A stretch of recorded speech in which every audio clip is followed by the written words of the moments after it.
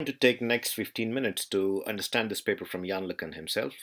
That is called Barlow Twins, Self-Supervised Learning via Redundancy Reduction. It's from his lab, written by Georges Javontar, Li Jing, Ishan Mishra, and Stefan Denay.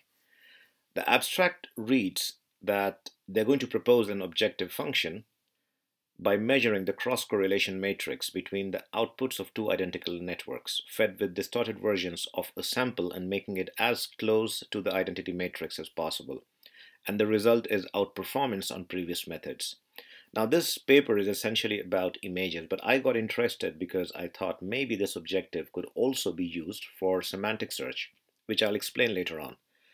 Now there's a very sweet diagram next to this explanation, and there is a beautiful one-to-one mapping between the phrases highlighted here and the blocks of this diagram. So the measuring part is here in loss, and the measurement happens between the cross-correlation matrix, which is this empirical cross-correlation matrix, and the identity matrix, which is this one. And what is happening here is basically if you take, let's say, image of a cat, and that image will be distorted in two ways. Number one, maybe it will be scaled up, and number two, maybe it will be shifted to the right. And I'm saying maybe because there is a set of transformations that they have used on their images, and I just give example of two of them.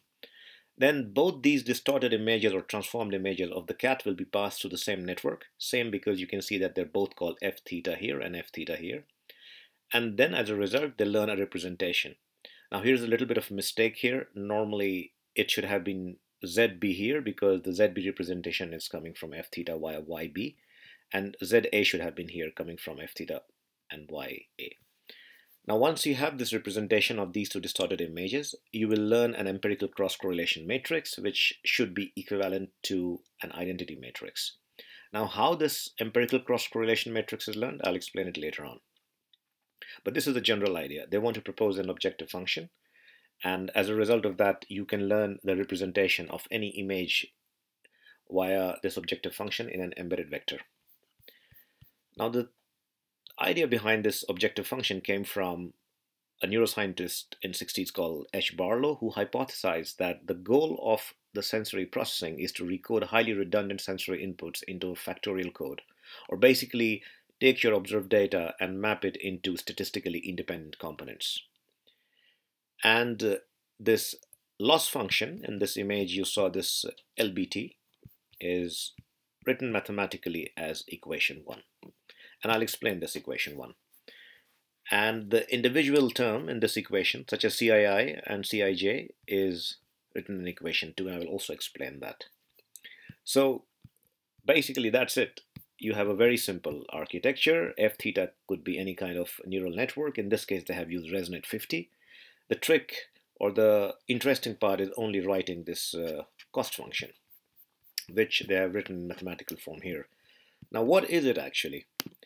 So here I have copied the image. I have written these two equations and I'm going to explain them that how does it really work. So for example, if you have an image here of, let's say, a triangle, then you will run two distortions, and one distortion could be, as I gave the example there, could be scaled version of this, and another distortion could be simply shifted to the right. And then it will pass through this network, and then it will get embedded into a vector. Let's say in this case we have 4 scalars representing that embedding. Now because this two embedding is coming from the same image, so what is expected is that they should essentially be the same embedding. But the problem is that these two images, which are actually the core representations of these two embedding, are not the same because they have essentially been transformed in some way. So what they propose is that, let's say that instead of this one image you had multiple images of different kind. Maybe this is a triangle, maybe this is a circle, maybe this is a square. And as a result of this batch processing, you are going to end up learning a batch representation. So I drove 3 images there. I'm going to draw a matrix with 3 rows and 4 columns because, as I said, that each scalar of the embedding is one of the representations. So now this is what you have. Now what they're saying essentially through this cost function is that this vector should be identical or correlated, not identical, correlated to this vector. This vector should be correlated to this vector. And this vector should be correlated to this vector. But this vector should be uncorrelated to this vector, and that vector should be uncorrelated to this vector. And the reasoning behind that is that because of trying to learn independent components, they want to say that if there is a statistical pattern here or here or here, then in each one of these two embeddings, they should increase and decrease in the same way in this batch and in this batch. But because an entirely different set of representation has been learned in this scalar, so there should be no connection between this and this.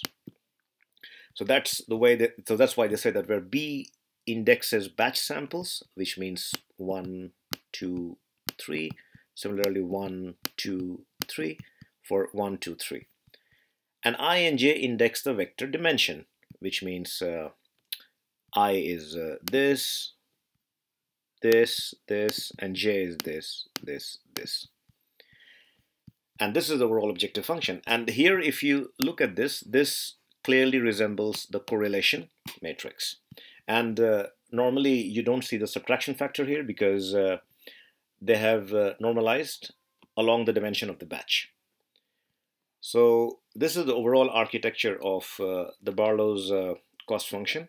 And why I got inspired to use this for semantic search, because imagine that what is transformation like image in text? Maybe somebody typed a query, for example, pasta. And there were 5 kinds of pastas. Pasta with broccoli flavor and pasta with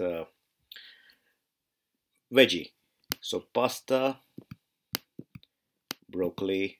I'm taking a little bit of time to write this, but pasta broccoli and pasta veggie.